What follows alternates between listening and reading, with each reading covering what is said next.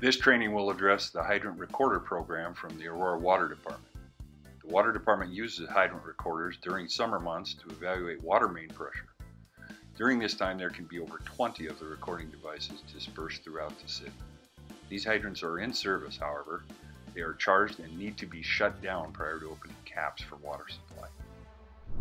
Okay, my name is Gary Martinez. I've been with the Water Department for 6 years in hydrants.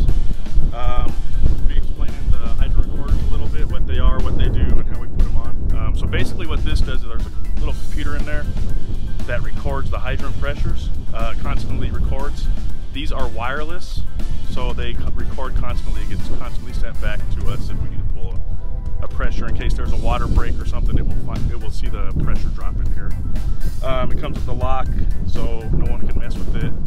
So that's basically all it is. It's just a gasket. It threads on.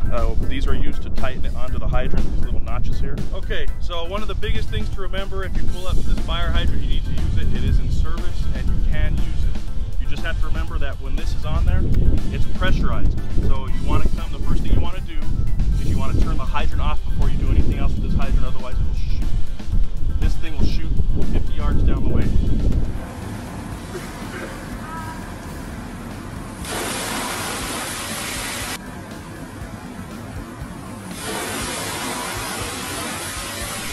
Shut it all the way off first.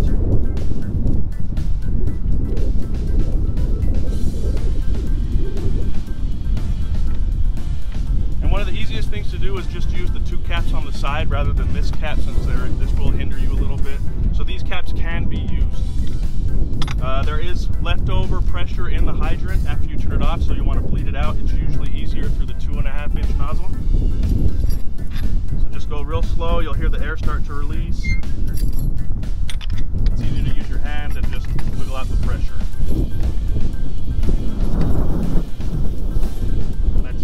Now the hydrant can be used just like normal, out of both caps.